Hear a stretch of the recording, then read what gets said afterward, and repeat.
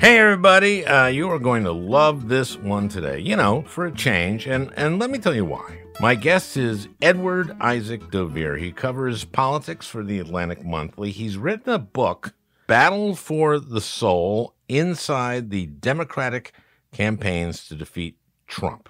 And it chronicles all the different Democratic candidates' campaigns in their fight for the nomination in 2020, and then, of course, follows the Trump Biden race as well, all the way past the election and that debacle, the insurrection at the Capitol, etc. This one is candy. If you are at all a political junkie, you are just going to love this. A lot of inside dope, a lot of great stories. This is like eating your favorite candy for 45 minutes, 50 minutes, except every bite is like the first bite of it. It's just, I'm telling you, you are going to love this one. For a change.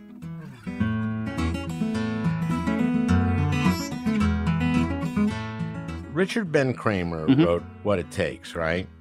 Now, I'm sure you've read that book, right? Yeah. Sort of required reading for a political reporter.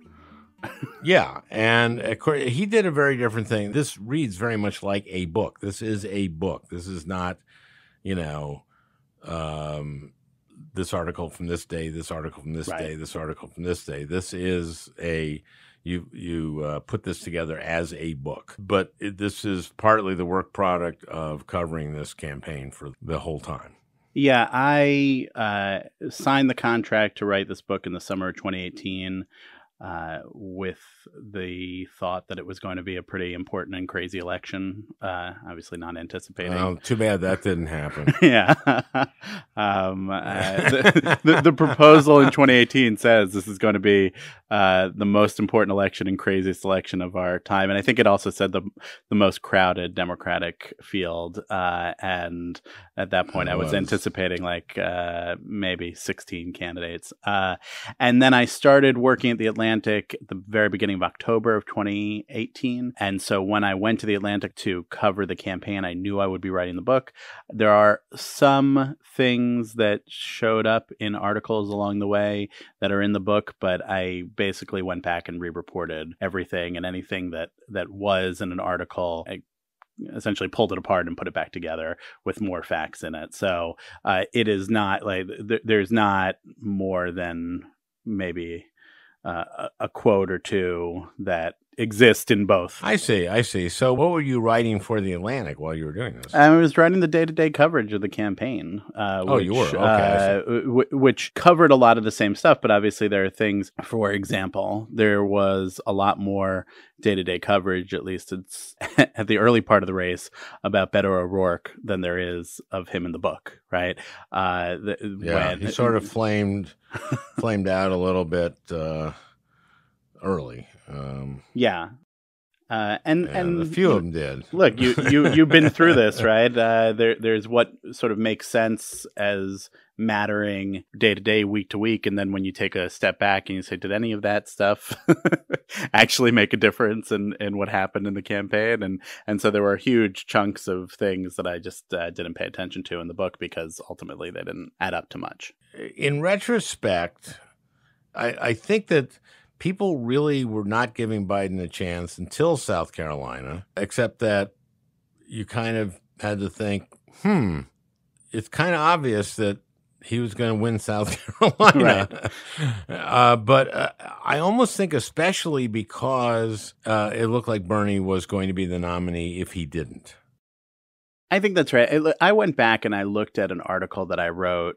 It must have been right around this time in 2015 2015, when there was the thought that Biden was going to run in the 2016 race. And I was at Politico at the time, and I kind of made fun of the idea that Biden's people were saying that it didn't matter what happened in the first couple of primaries. He could win South Carolina and slingshot into the presidency or into the nomination. Right.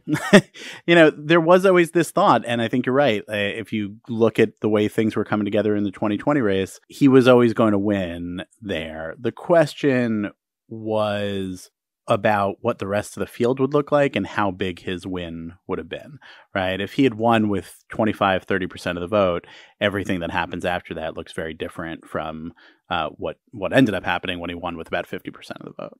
And I think, if I'm not wrong, first of all, the black people of South Carolina saved the Democratic Party's ass. Is that fair to say? I mean, if you subscribe to the idea that Joe Biden is the person who could have beaten Donald Trump and the rest of the candidates in the field probably couldn't have, and I think there's good reason to think that. There's certainly incontrovertible reason to say that the coalition that Biden put together would not have been possible with any of the other candidates. Maybe some of the others could have won. Bernie Sanders thinks he would have beaten Trump anyway. He and his inner circle are among the few who believe that. But so if that's what you think, then yeah, it's black people in South Carolina who saved it. Well, let's start with Bernie because you start off in the book very early, start talking about single payer, right? And my feeling was that watching the debates, and when there were 10 in like every debate, for a while, you were having debates where people had a minute to answer, and it felt to me like pretty much every candidate had advisors, consultants who gave them a minute 20 answer that they said as fast as they could so they could say it in a minute 10, and then took 10 extra seconds, and that was every damn answer unless you were Yang, who basically talk like a human being, which is why people liked him. Right. But everybody else, it was exhausting to watch. It was exhausting for me being paid to be there, and watch it. I couldn't make sense. Yeah, you were getting money at least, and that was your job, and it still is exhausting. Sometimes your job is exhausting, but it was exhausting because every answer was crammed with consultant speak and was just mind-numbing at a certain point. Now, here's something that was driving me nuts, which was single payer. Because in 2018, we picked up 41, right? 41 seats. When you pick up seats, you pick up Republican seats, purple districts, right? Yep. So who are those people why did they vote? Well, they did that because they finally saw what the Affordable Care Act was when Trump tried to, and the Republicans in Congress tried to get rid of it. And also they saw that the Republicans had nothing. Were you surprised at how what they had was nothing? You go back and Josh Holmes, who was a strategist for McConnell, tweeted a couple years ago his original notes from when Obamacare was first passed that coined that they were going to say repeal and replace. And it became this joke. Okay, they couldn't repeal it, and they never came up with the replacement. I think it was amazing when they actually got to the point, the beginning of 2017, of having the House and the Senate, and of course Trump in the White House, and moving on repealing it, that A, even then they couldn't repeal it, and B, that they never ever came up with a replacement. It really is like one of these stunning things in politics. I don't know. Obama would always say, if you've got a better plan to do all this, then I'm open to it, but this is the plan we came up with, so until you have something else, this is all we've got. I'm not sure Obama's right. I'm not a healthcare expert, but it's strange that so much time would have gone on. It's 10 years. And the Republicans have come up with no even basic plan of what it is. I'm not a healthcare expert, but I went through the process of, crafting that thing with everybody. I got there a little bit late. I was the 60th vote, by the way. Arlen Specter wasn't the 60th vote, which you write. I was the 60th. That's vote. fair. That's true. Okay. I'm going to correct that for the paperback. Okay. Thanks. But I have to tell you a funny Arlen story. So Baucus was trying to get this bipartisan deal done, right? And he had this gang of 6 with 3 Republicans, which was Grassley, Snow, and Enzi. And he would come to the caucus lunch and just report on the progress or lack of progress or the reverse of progress. But he kept thinking we were going to get a bipartisan deal. And this went on for 2.5 months. Finally, one day after we're waiting for this bipartisan, and he shows up and he finally goes, well, I've concluded that they never had any intention of doing a bipartisan deal. And Arlen Specter says, well, I could have told you that. And I said to Arlen, then why didn't you? And what did he say to that? He just ignored me, which was a lot of what Arlen would do to people. But it's amazing. But this brings me to the campaign, which is you write about Sanders basically getting all the liberals who are intending to run for president to sign on to single payer, right? Yep. Except I don't think Klobuchar did, right? Well, and if we're counting all the senators who ran for president, Michael Bennet didn't either. But neither. Okay. Bennett was not planning to run at that point. I also think he never would have signed on. And Klobuchar was like sort of thinking about running, but it wasn't as serious as the others. For example, Kamala Harris, who was gung-ho. I was going nuts at these early debates because they were spending, I don't know, 15, 20 minutes on single payer. And I'm watching this and I'm going like, this is crazy. Because we won those 41 purple districts because those people saw what the ACA was and liked it. Yep. And they liked that their pre-existing conditions were covered. They saw that healthcare was complicated, as Trump he said, who knew it was complicated? Well, everybody knew it was complicated, you idiot. But anyway, so the suburban women who voted for Democrats and flipped the House and got us 41 seats, they didn't want single payer. Those people liked their health care because their employer or their husband's employer paid for it. Right. And so they were getting free or 80% of their health care paid for. And I'm watching this going like, you are driving people away. You're driving people away. And I actually told Amy, I said, you should, and then I moved on to Buttigieg to tell him this, just yell at them. Just yell and say, this is insane. We're going to lose those people.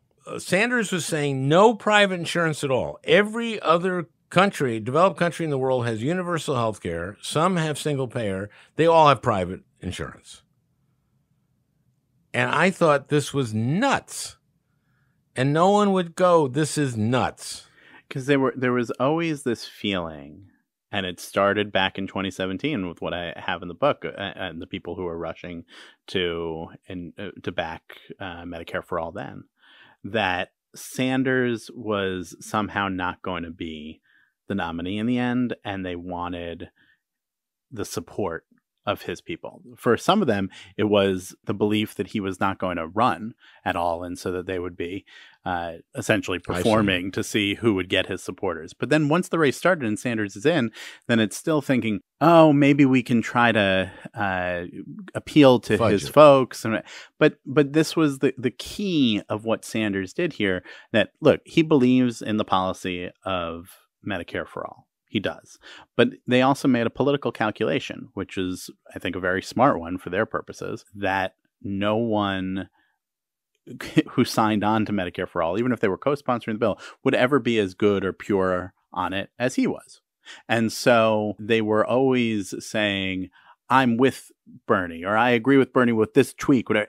And to people who really cared about Medicare for All, they were if you believe in that as the thing that's motivating you, then you want to go to the person who's behind it, the architect of it, Medicare for All, Bernie Sanders. And even no matter what other attempt, whether it was Harris or Warren or all the people who tried to play with it, you didn't get any of it. And the other thing that was going on that I think is interesting, and that I get into in the book a little bit, is that Buttigieg, into the fall of 2019, his campaign did some polling that asked people what they thought Medicare for All was. And they found out that a lot of people thought Medicare for All was the public option, was the ability to get health insurance no matter what. Sure. Right. And so it was not Medicare for All as that's the only program, but Medicare, anybody can get health care. Right. And that's Buttigieg comes up with this very, as I point out in the book, he's a McKinsey guy. It's a very McKinsey phrase, Medicare for all who want it. But that is actually where the public was among the Democratic primary voters. This sense that's where we were except for Joe Lieberman, that's what we would have had. Right. We would have had the public option in when we passed the bill in 2009. Yeah. And you see also, to come back to Biden on this, he's the only one in those primary debates who was firm and not willing to talk about how he wanted Medicare for all in some way or another, in any way, like a lot of the other candidates were doing. And he just said, we need to expand Obamacare. Now, seeing what that actually will be in practice is, of course, up in the air a little bit. But I think that ended up making a pretty important contrast for Biden, that people could see that, whether they could follow along with the particulars of the policy debate or not. And again, being paid, I was at every Democratic primary debate in person. I would sit there in the media room watching the first 25, 30 minutes of these debates with my head in my hands, trying to stay awake through it and trying to make sense of what they were saying. Yeah, and America was going through the same thing. Yeah. Now, I think you make this point too, that this was part of Elizabeth Warren's undoing. And one of the things that I did not understand why she didn't do this is she would be asked, like, will there be tax increases to pay for this thing? Mm-hmm. And Bernie would say, yeah, there's going to be. Why she didn't come up with some number and say, yeah, including middle-class people will have to pay, I don't know, $2,000 more a year in taxes, or $3,000, whatever. But you now pay $7,000 a year. An average family makes, I don't know, $65,000. Yep. On health insurance instead of. So here's Jake Tapper. You've just asked me this question. I've brought some props. Yep. Here are 70 $100 bills, and here are 20 $100 bills. Now, would you like the 20 $100 bills or the 70 $100 bills? Because, yes, you're going to have to pay $2,000 more in taxes, but you don't have to pay the $7,000 that average families pay. So here's my question for you, Jake. Do you want this pile of hundreds or this pile of hundreds? I think that probably would have been pretty effective. I mean, I'll tell you, like, you've been on the political side of it. I'll tell you from the reporter side of it. When there are things like this, and it was the case for Warren, where everybody kind of knows where the situation is going to end. At some point, Warren was going to need to come out with an answer, a plan for Medicare for all, but she dragged it out over months and months. For reporters, that's the pig in shit situation, right? Because you get to keep asking the question and keep watching the candidate or the politician squirm in not answering. Pigs love shit. Yes, indeed. Okay. So I see. That's, you see what I'm saying? That reporters love it. Yeah, the reporters love asking, because you're watching the politician squirm. You're watching them not answer. And why? I will tell you, there are a lot of things that I cover where I wonder why they don't just. Like, why not just say it already? I remember when there was the Charlie Hebdo shooting in Paris, and remember all the world leaders went except Obama didn't go and Biden didn't go, and it was a whole big thing that they walked arm in arm down the street. And I wrote an article back then that just raised that this was a thing that the White House, the Obama White House, seemed to have missed, that they should have been part of that. And there were a lot of like angry phone calls back and forth about it. And then finally, Josh Earnest, who was on the White House press secretary, said, you know what? We made a mistake. We're sorry. We should have been there. And then it was done. It was over. Everybody moved on, right? And I said to Ernest afterwards, why don't you just do that more often? It would be so much more useful for you guys to, when you make a mistake, just say, or when there's something. She was always going to have to put out a plan, which she eventually did at the end of October. But that was after months of being pummeled. It was for also not putting out a plan. kind of a crazy plan. That's true, but at least if she had put out that exact same thing 4 months earlier, I think the arc of her campaign would probably have looked at least a little bit different. She made a few stumbles, obviously, including her heritage. Well, I mean, and that was an example of them screwing up in a very similar way. In 2012, when she was running the first time against Scott Brown, these questions came up. They thought about doing a DNA test. She didn't do it. They decided they weren't going to fall into that. Then they decided in the fall of 2018, knowing she's about to launch a campaign for president, that they're going to do this whole big thing. They took her back to Oklahoma. She recorded a video with her family. She did the blood test. And they still, first of all, they bit on the Republican attacks on her, and mostly the Trump attacks, calling her Pocahontas and all this crazy stuff. By the way, I knew her finance chair. Mm-hmm. And at a certain point when I thought where Elizabeth may be the nominee, I said she should call him Polka Porn Star. and this is a friend of mine, and my friend goes, "Oh, she's not. I go, come on. She calls him Polka Porn Star. She wins that round really big, and she could say,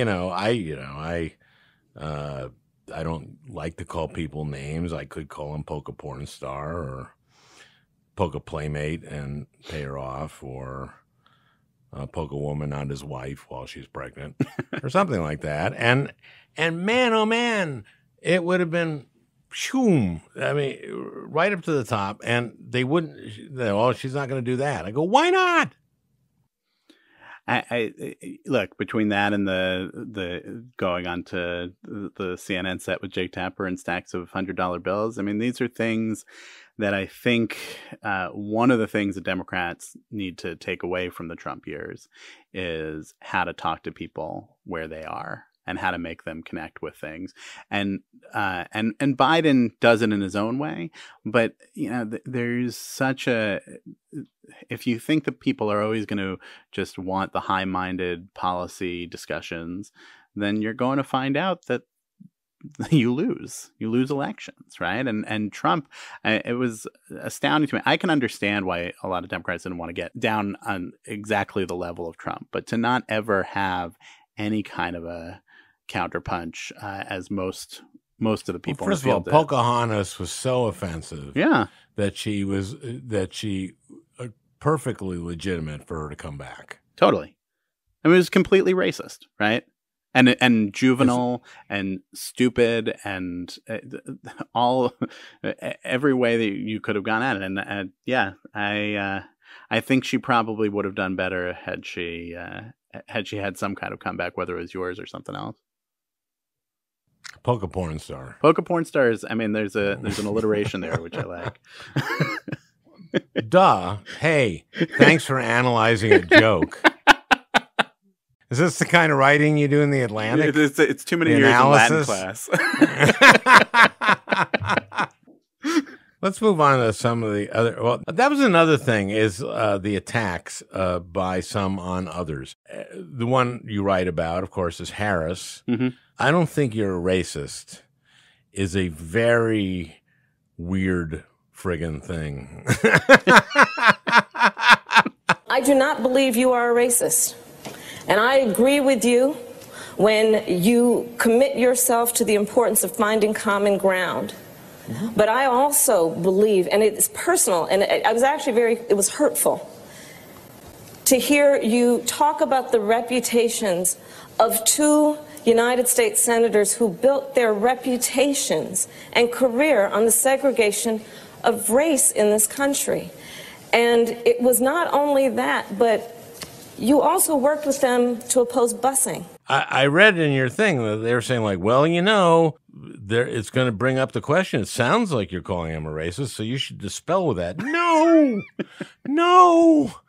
Who thought of that? What kind of advisor said that? And then there's the consultant that says it's like saying, I know you're not a child molester, but, you know, like you can't raise the issue and it not be there. And of course, that's what Biden and everybody around him heard from it. And that's why they were so pissed. Yeah, and also her stance on busing was exactly what his is. Right. She isn't for busing.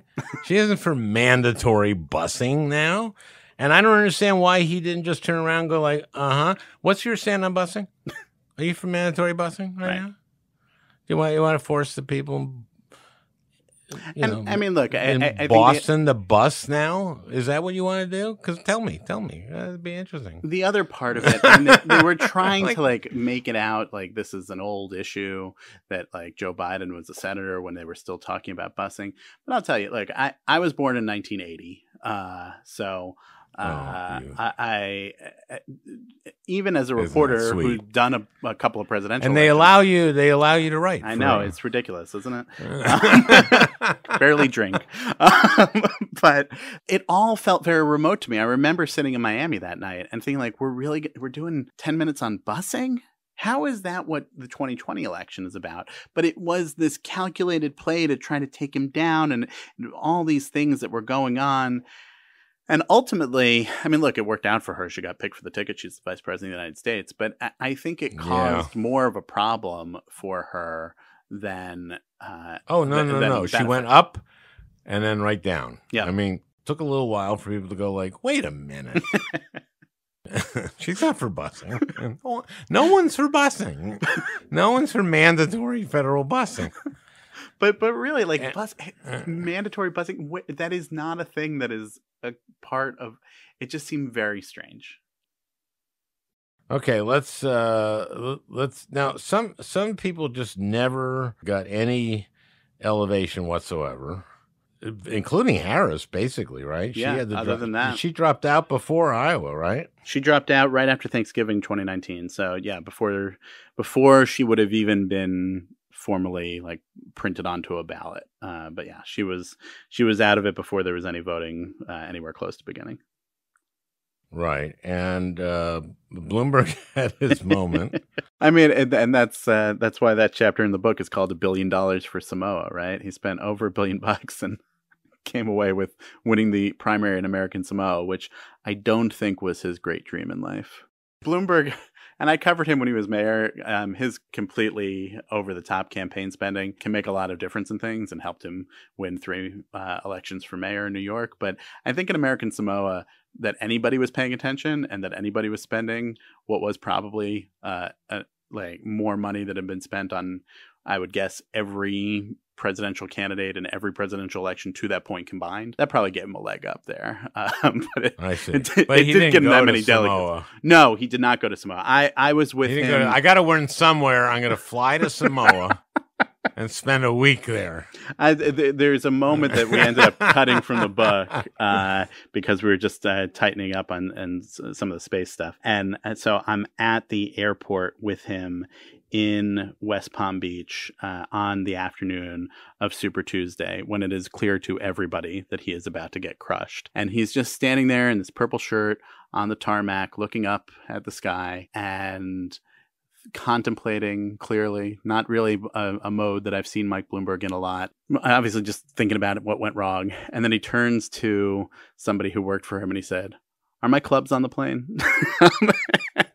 And they said, "Yes, Are my clubs on the plane? We've got your golf clubs, sir." They loaded them on so that he I guess he was thinking that he could go golfing in Florida the next day.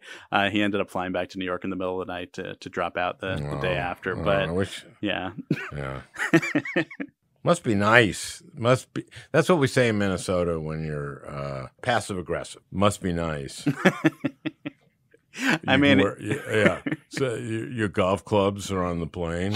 He used his line Must when he was running for nice. mayor was my plan B is better than everybody else's plan A. And I guess when you have $60 billion to your name, that's true. He obviously wanted to be president, but I think he's doing okay, even not being president. My plan B is to be worth $60 billion. What's your plan B, You've got Booker? time. What's your plan B, Yang, Bullock? I thought Bullock got screwed, and I kind of have to blame Perez because he wasn't allowed in that first debate. And I thought Bullock was like an actual, possible candidate.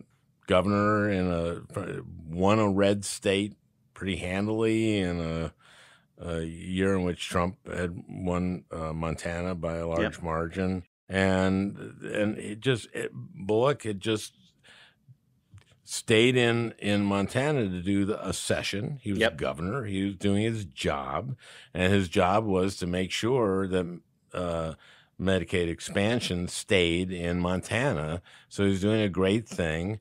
And friggin' he didn't raise the money because he didn't go out and raise money because he was being governor.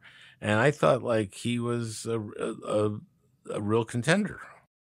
I think he could have been, and a lot of people thought that too. I'm not. You're right that if he had gotten into the debate, that first debate, it might have helped him. Of course, there were 20 people between two nights on that first debate. Yeah. And it was hard for most of them to stick out. I don't know. I mean, like Tim Ryan was in the first debate. Did that change his campaign trajectory? I don't know. Would that have been enough for Bullock? I think he had a case to make, and he did never really get to make that case. He made it onto the debate stage just once. He never kind of got past the idea that he got into the race late and it had already started without him. But I was out in Montana with him a couple days before he launched in May of 2019. And whether it was seeing him in action there or seeing him work the Iowa State Fair later that summer, there was something there that seemed like it might have been able to catch, and then it never caught. And I don't know if that's because, again, not getting the spotlight, or if it's because he just wasn't the right fit for the year. I think not being in that batch just was bump. You're gone. It could have been. And again, like the report, that's a reporter thing too, right? A lot of reporters who said, okay, like we already have 20 candidates. You want us to take more candidates in? Like there's only so much space in our brains. Right. There's only so many stories that could be written. I mean, I remember when I went out to Montana, my editors, and I wrote a big piece about him in the Atlantic, and my editors were like, why is this happening? Why are you going there? Why do we want another piece on another person running for president? And I tried to make the case, both to them and then with the article that ran, that there was something to it. But I think that is and I say this not to brag, it's actually, just a realistic assessment of what Bullock's struggles were. I think that's one of the few articles that he had that was focused on him at all. He needed more of that, and they couldn't crack the code on how to make people accept that he was actually doing things to do his job, that he really did think it would be worse for the people in Montana to not have Medicaid expanded, and that he wouldn't have been able to get Medicaid expanded and a couple of other things that he wanted to do at the end of that session. And in Montana, they only meet. They don't meet. Hey, not for him. Too much time on him. Poor Steve Bullock. He can't even get time now. now. Okay, let's talk about Beto O'Rourke. Comes out of that Texas Senate campaign a huge star. What happened there? Because now I think he's reinvented himself in a really good way. I think he wasn't quite ready to be running for president. I think he had all the celebrity part of it and the appeal, but he had never thought through what it was going to be to run and the positions that he'd need to have. He seemed not serious. Got to do that. When you launch your presidential campaign after months of pushing back at basically every political reporter who had been trying to say it looked like he was getting ready to run president. Instead, he launches with an Annie Leibovitz cover shoot on Vanity Fair. That really encapsulated a lot of it to me. And then he showed up. I remember his first trip to Iowa. We were in Independence, Iowa, the lovely town of Independence. And he had been in the race for, I think at that point, just over 24 hours. There was this whole big thing. Are you going to release your first 24 hours of fundraising? And all the reporters were crowded around him. And somebody was really pushing him on that. And he just said, look, I can't tell you that number. And I looked at him and I said, well, you could. I mean, if you know it. And he said, Isaac, you're right. I could, but I choose not to. And it was just so weird to like, that was very weird. But people were drawn to him in a big I would way. have to have thought that was actually a good number too. And it was, in the end it was, but there was something like, he just wasn't the going from being the guy who's running against Ted Cruz that, and I don't think, I'm not saying this just because I'm talking to you. I don't think anybody has captured the feelings about Ted Cruz better than you did. What's the line that you like him more than anybody else in the Senate, and you hate Ted Cruz, right? I liked him more than most of my colleagues liked him, but I hated him. Well, I think that hit on something very real about the feelings about Ted Cruz. And then there was... I know, but he's senator and he still thinks he's in it. And there's so many Ted's kind of a dick, and kind of is not the right modifier, but there's a lot of stories that I'll be telling on the road when I do my tour. Let's move on to others that sort of didn't maybe, well, Hickenlooper sort of flamed. I don't know. He never really flamed on, so he didn't really flame out. And then he ran for governor, for Senate. Yep. And good for him. So now we're in the people who actually got somewhere. Well, Booker barely did. Well, Booker, and through the book, I trace because I think that he's a confusing topic within the context of this race. It so much seemed at every point in the race like he was about to take off, and he never took off at all. It seemed like he might be the right fit for what was going on. And I would go to these events, and whether it was the kind of cattle call events that were 10, 15 candidates, one after another, he would get usually the best or one of the best receptions in the room. He would have hundreds of people show up to his events in Iowa, people who were really committed to him, it seemed, but then they would kind of wander off and not ever stay with him. And I think maybe if the field had looked different, he would have done better, but maybe it was just that he couldn't connect who he wanted to be with what the feeling was out in the world, right? That he kept talking about how he wanted to love everyone and embrace everyone, and love was what was going to bring us together. And that was not, Democrats were not in the mood for love in 2020. They were in the mood for fighting and for getting Trump the hell out of the White House. And I think that ultimately undercuts Booker a lot. And I talked to him at one point backstage after one of those multi-candidate events in Iowa where he had done well, but nobody cared. And the other thing I think was going on with Booker is that he just realistically, a lot of people looked at him and they kind of said, well, we've already had a black guy. And I referred to that one point in an article that I wrote as second order racism that was really working against him. Look, there are a lot of people who ran who collapsed for all sorts of other reasons. Some of those were Booker's too. He could never raise the money. He could never really figure out how to get himself to have a good moment on a debate stage. It was his candidacy should have worked by a lot of measures, and then it just didn't by any measure at all. Now, you brought up Obama there. Yep. It seems like you're a little critical of him in terms of not building the party while he was president. I think he would say, I was busy being president.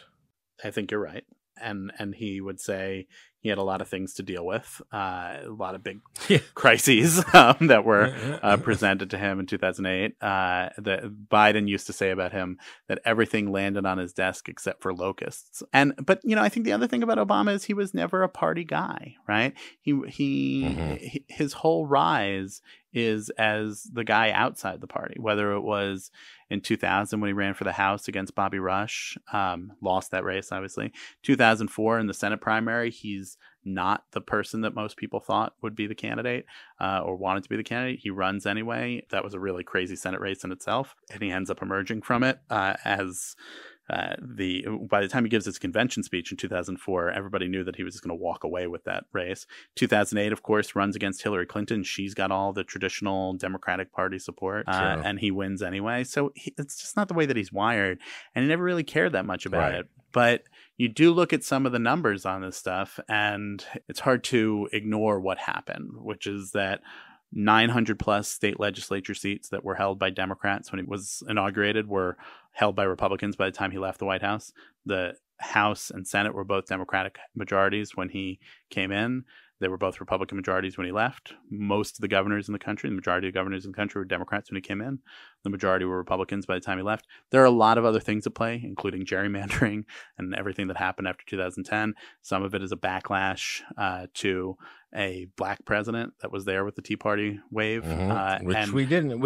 It's interesting because I'd say like a lot of people went like, oh, we elected a black president. Thank God. We're now past this. Yep. And the opposite kind of was true. That's what Trump tapped into. We haven't talked about Trump in this, which is he was a big part of this election. He was. Yeah. So, but you know, the thing about the black president, I think, you know, just the one of the lines that stuck with me is Patton Oswalt had this joke after Clinton lost in 2016 that he says, like, you know, in retrospect, I don't know why we were surprised. Like, it's a big thing for a black guy to be president, and then we wanted a woman to be president. That's like some people like bungee jumping, and some people like skydiving, but like you never have somebody who like jumps out of the plane, lands there, fine, and then they say, let's go bungee jumping right now, right? Like it was just, there was a lot of craziness, right? That people were expecting could be just walked through here. And I do think that Obama, it obviously riled people up in a lot of ways. Hillary Clinton's candidacy riled people up in all sorts of different ways. And together, it is almost inevitable that there would have been a backlash. I'm not sure anybody would have guessed that it would have come in the form of Donald Trump, but it did. It did. And a birther and someone who clearly, you know, I'm not saying by any means that everybody who voted for Trump was racist, but every racist voted for Trump, you know, and he really appealed to that. And I just had George Packer on, and he kind of does a very kind of interesting analysis of how we got here. And part of that is the Tea Party and the resentment among, you know, whites and white working class, both resentment up and down, up at the meritocracy, which is what, of course, Hillary represented, I think, and then resent, you know, racial against immigrants, certainly, and against people of color. So, yeah, that was something that I don't think people really appreciated until it was too late. And boy, is it too late. And, you know, also the Russians interfered. And there was and all sorts of things, she right? would have won otherwise, and she'd be president, and she'd be have been the first woman president, and you know it would have been historic. And she won by 3 million votes, and you know there's the role that the Russians played, I think, and Comey, for goodness sakes, Jesus. Okay. It's a lot, right? And I think you're right. I know we all go through this all the time. No, but, it's when you think about it, with all these things, and then it's like, what is it? A total of 70,000 votes, 90,000 votes between Wisconsin. 70, yeah. Right. Then that would have given her the win, and you know that's part of why the book starts right with Obama and Biden watching Trump win on election night, which I got to tell you, I wrote in part because I thought I had found out these stories in the reporting and how they were reacting to what was going on, and it was interesting because the stories had never been told before. But it was also that I think we're all still processing whether you supported Trump or not, but especially for people who didn't, like the trauma of Trump winning. And it was to tell the story through the two of them and how, like, even the people at the top of politics were having trouble making sense of this. And there's like this moment when Obama is talking with a couple of his aides, with Ben Rhodes and Cody Keenan, his speechwriter, about the statement that he's going to put out congratulating Trump, the official statement, at like 3:00 in the morning on election night. And then Obama dictates some words, and then they say to him, so do you want to put in something about reassuring our allies that things will be good? And Obama says, no, I can't say that. I don't know that that's true, right?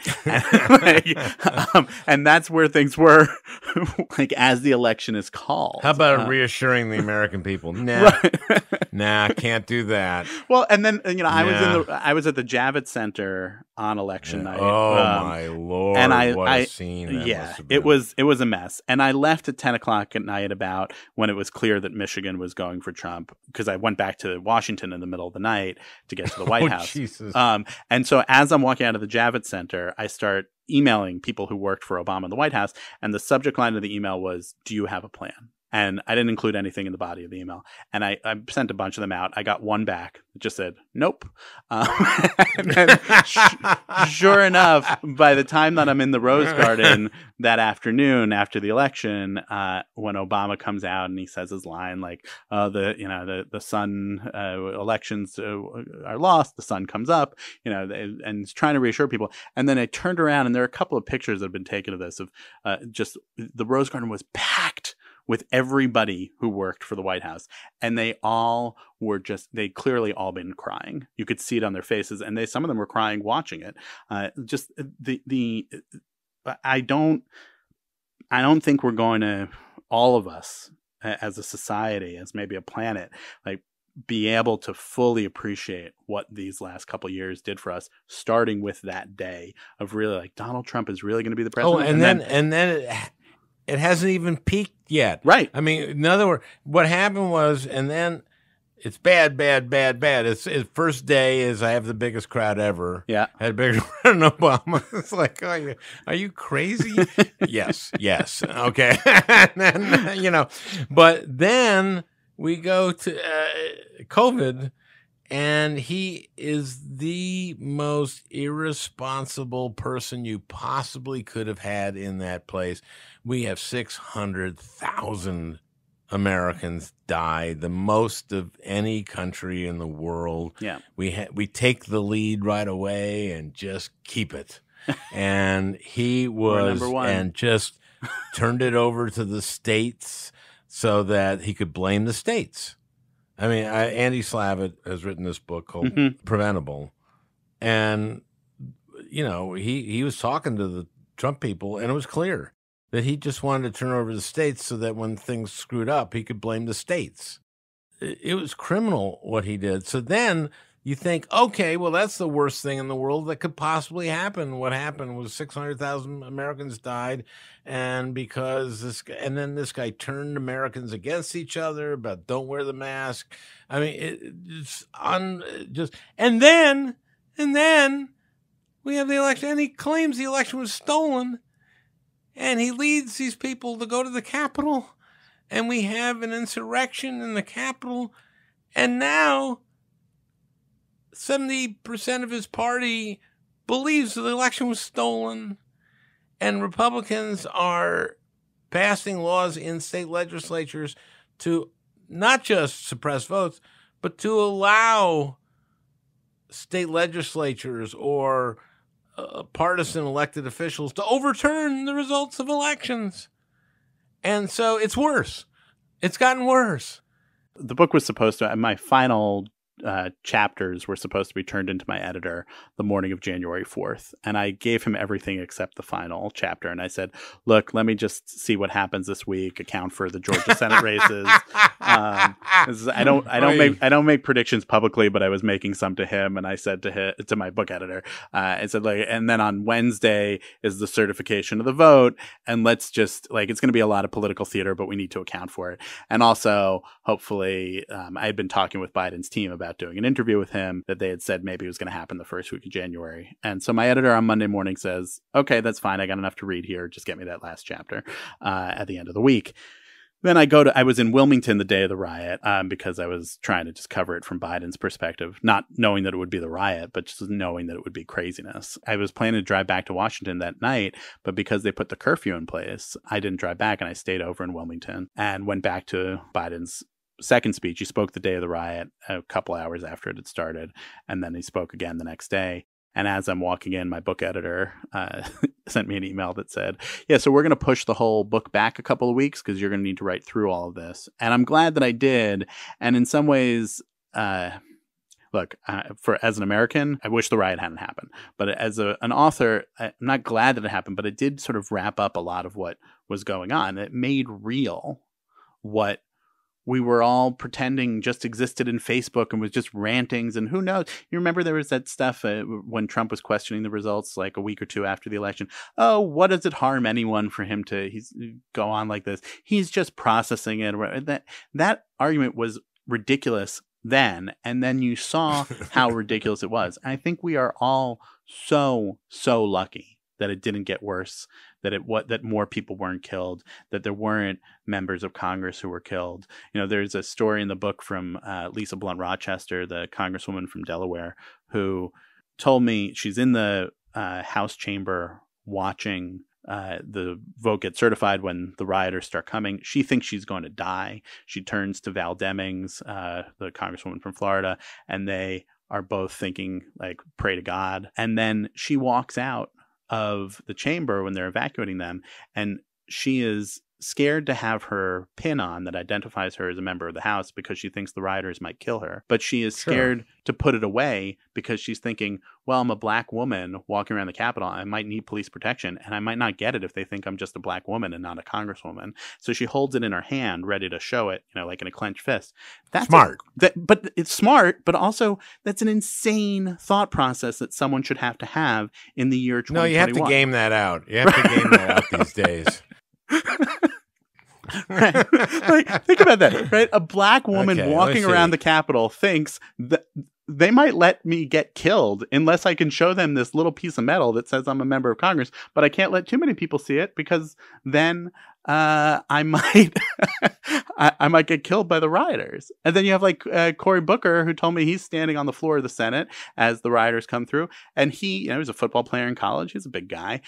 He looks around and he sees all these older senators, and he thinks, I might have to fight to save these guys' lives, right? Like that's what's going on. But the only, and it's hard to call it a silver lining at all. The only thing that I think is like maybe for the ultimate benefit of us, and what happened there is there's just no ignoring what happened to a big part of this country because of Trump and because of what he did to his supporters and continues to do. And then it comes on all of us to figure out what we do about that. Well, thank God everything's falling into place now. Yeah, everything's fine. And, it's been calm. And, yeah. Yeah. Well, thanks. This has been fun. Congratulations on the book. Thank you. For the Soul. And it's really a fun read. And,